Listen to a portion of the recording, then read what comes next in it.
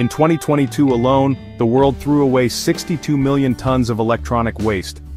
That is more than 1.5 million garbage trucks filled with old phones, laptops, and other devices, many of them containing valuable gold. But we recycle less than 1/4 of it. Now, scientists led by Professor Justin M. Chalker from Flinders University have found a new way to recover gold from e-waste safely, cleanly, and affordably. Published in Nature Sustainability, their method avoids mercury and cyanide, two toxic chemicals used in traditional gold mining. In large-scale mining, cyanide is common. In artisanal mining, mercury is used to bind with gold, then heated, releasing toxic fumes. This is the world's biggest source of mercury pollution.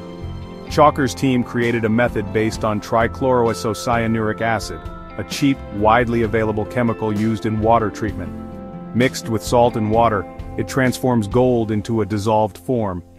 Then a special polymer made from recycled sulfur captures the gold and separates it. The polymer itself comes from oil industry waste, giving it a second life. Even better, the entire process is recyclable. The polymer and water can be reused, and the polymer can be broken down and rebuilt with light. It's like having a Lego system for green gold recovery.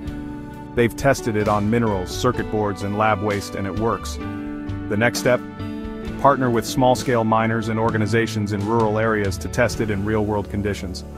If successful, this could reduce toxic mining practices and turn our growing e-waste problem into a sustainable gold mine.